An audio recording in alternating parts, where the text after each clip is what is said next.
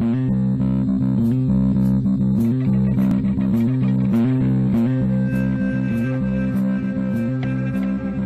to Crazy Town's 10 Minutes or Less. I'm Jonas. And I'm TNT. Dynamite Explosive One. Let's start the timer. Ba-ding. TNT. Yo. So I saw online that they have actually came up with a male birth control pill that is not hormonal. And so far it has worked to keep mice sterile for 4 to 6 weeks with seemingly no side effects. And the early trials with humans are going to begin to start like here probably by the end of this year or something. So I know like a lot of people have always said that like male birth control is weird because like it messes with testosterone. And then like the argument is, well, female birth control messes with estrogen. So why wouldn't you do it? But would you, even if not necessary, like take a non-hormonal male birth control pill to make sure you didn't get women pregnant? It's funny that you should bring this up during the time period we live in, Jonas, where there are talks about it and, you know, government about actually banning birth control.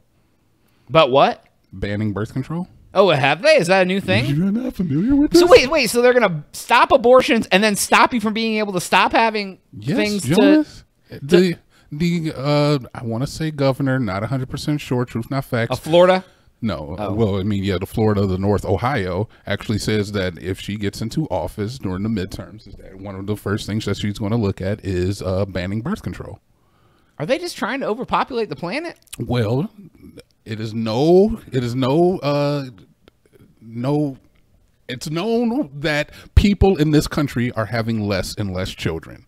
So it's not a secret. All over the world. They're saying that like China, who has had limits on babies, could be like regressing and not be the most populous country in the world. Like within like 10 years, they're gonna like be way down. So people are equating this lack of children being born to, oh, there's too much birth control. Oh, abortion is too readily available. Oh, people just want to F and not have to deal with the responsibility. Oh yeah, don't ever think that the world's so effed up that people don't want to bring babies into it. Yeah, or that, you know, people are like, how the hell can I afford a baby right now? Yeah, right. Oh my God, inflation's so high they can barely afford their own stuff. But regardless, it's very funny that you should bring it up during this time period. So this has been a very serious topic that has happened among the right, I guess, lately. Oh, is that it's more like the right? Yeah, well, I guess they were the leaders of the ban abortion stuff. Yeah, exactly. I mean, they're the ones who went ahead and did that. So, would I myself take a pill that prevented me from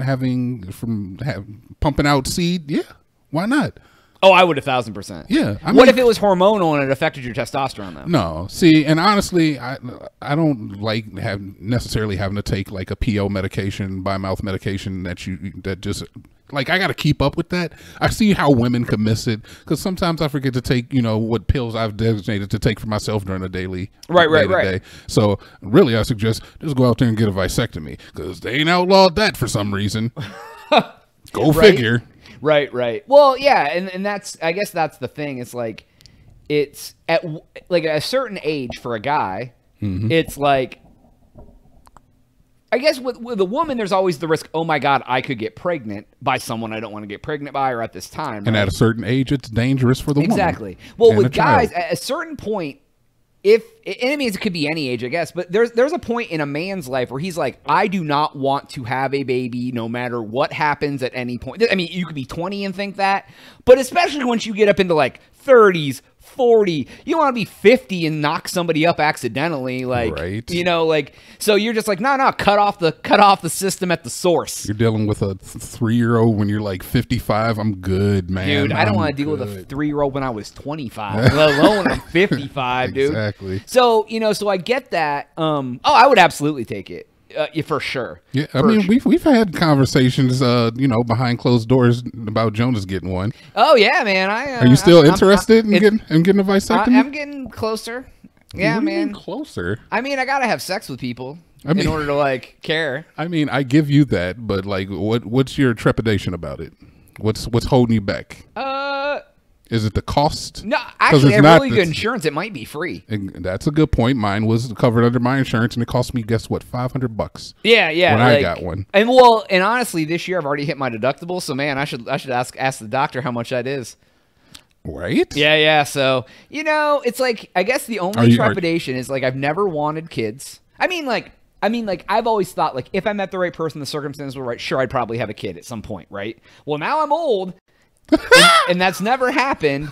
And now I'm like, do I want to have a kid at all? Because I'm going to be too old when the kid's, like, graduating high school. Yeah. But then, like, the thought, I guess, always creeps in. Since I wasn't the guy who at, like, 20 was like, no kids no matter what. Like, I was always the let's see what happens sort of person. Yeah. Like, what if I don't have one and then I meet someone and I hit that situation and they're younger and they're like, I really like a kid. And I'm like, I can't even give you one now. I mean, and you can reverse a vasectomy. That is a good, you can do that. Yeah. I mean, I know someone who's had that done. And Jonas, what she don't know won't hurt her. I mean, that's deceitful. Deceitful? If she wants a baby and doesn't know that you can't give her one, I mean, like, you gotta, like, at least tell her if, like, that comes up, right? You can't just, like, be like, yeah, girl, we good. Be like, I don't know what happened. I just must be sterile. I don't know. Yeah, like, yeah, dude, it's yeah, but like, but I think, dude, I think it would be better if if they came out, if they found a non-hormonal birth control for guys. Considering all birth control are hormonal for women, I think it would be better to shift the stigma to make the guys get on the non-hormonal so they can't get women pregnant, period. I agree. Than to make the woman do it and screw with their estrogen and their... Yeah, absolutely. Yeah, but at the same, so it's like, I don't know. I mean, I guess the reason it's always been women is because there hasn't been one for guys other than vasectomies, which you ain't going to get a vasectomy at 18 just to then reverse it when you decide you want to have a baby. I don't know. Honestly, Jonas, like, I've never had any, like, big time scares. I guess I have. I've definitely, geez, how do you even say this? I guess I have definitely paid for one abortion in my life. Okay. Though I don't really think it was an issue with, I don't think it was mine at the time, because we did have the act went through. But I was like, I don't really think that there's any way I could have done that, because I always make sure to take what middling recourse I can to prevent that from happening. But I have done it before. I'm not ashamed. One time in my life, I've had to ask a girl, "Is there a possibility that could be mine?" But I didn't think it was because like we had sex.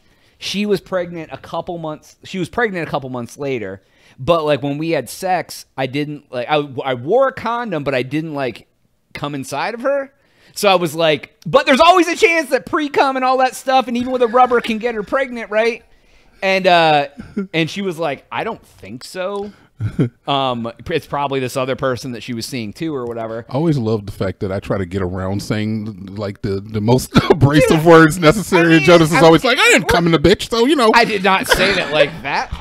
I mean, I'm not being crass about it. I just think it's funny. Yeah, but like, I was trying to find a workaround. No, I've never had like a true scare where like the girlfriend I'm with that we aren't using protection, like gets, all of a sudden doesn't have her period, or luckily, and the most effed up thing I think is like, out of all of our friends that we've had a lot of common friends in our life. And a lot of them have unplanned babies. Yes. But you and I were two that never did. That part. Almost every one of my close friends has an unplanned baby. Yes. Yeah. Yes. In fact, I really can't think of anybody I know that does not have an unplanned. Me, you, and Ev were the only three. Okay. Because he has them now, but they were planned. Okay. Yeah. Like everyone else, I think all of their kids were unplanned. Yeah. At least one of them. They may have had one and then the second one was unplanned or whatever, but like, yes. And it's like, okay, so like, understand you got to take responsibility for your actions. Like, if you do have unprotected sex and you end up getting the girl pregnant, then I feel like you should take responsibilities for your actions. Absolutely. But does that mean that your only way of taking responsibility is by having an unplanned child that you're not ready for? Or does that mean that you should have options? Your option is to ask her what she wants to do. I mean, look, Jones, the way this country is going, the option is no longer even that. You can travel, but right, exactly. True. No, but like I am a solid proponent of, if the girl wants to keep the baby because it's her freaking body. Absolutely. Also, but I mean, I feel you have the right to ask her that question and her not get mad that you're asking. Because you can say, "Hey, do you want to keep the baby?" And if she says yes, then keeping the baby. Yeah. But like, at the same time, it's always the question of what do you want to do? Right, exactly. That's the question. But at the same time, like, because here's the only area where I think it gets a little gray for men. If you did everything that you could have done, wore a condom, all that stuff, and that happens, that's a real shit spot to be in. But if you didn't wear a rubber, bro, yo, right? Like, that's how you get people pregnant, is by not wearing a rubber. You're like, but I pulled out. But you still, yeah. But if you go through all the steps to not do it, it's like, come on, you know what I was aiming for. Right, exactly. If you're the 0.1% of, like, wearing a condom and it breaks or it leaks out or there's a hole or something. I never even thought of it like that, John. You make a good point. Like, what are you supposed to do? You're like, I didn't ever, like, then is it like, well, you should have been abstinent, bruh. Bruh. Yeah, like, come on. So I don't know, but bottom line, like, yeah, I agree 1,000%. Like, if the girl wants to keep it, that's her business, man. It's her body. That's very true. Never keep thumbtacks and condoms in the same drawer. Damn it! I knew I shouldn't have been doing. That's another thing you can do to protect yourself. Yeah, right. Anyways, go to the crazytown.com and subscribe for Jonas. TNT. Oh, yeah.